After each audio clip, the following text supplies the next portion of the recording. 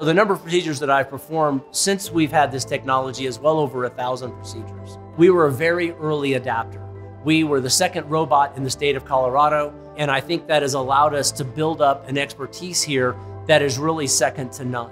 We used to do major cancer surgeries, which would require a very large incision and a long hospital stay.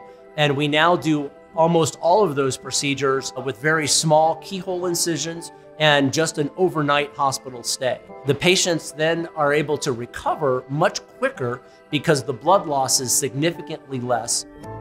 I think the great thing about robotics is it really is only limited by our imagination. We can do things now that we really couldn't do previously with open surgical approaches. So I really think the sky's the limit.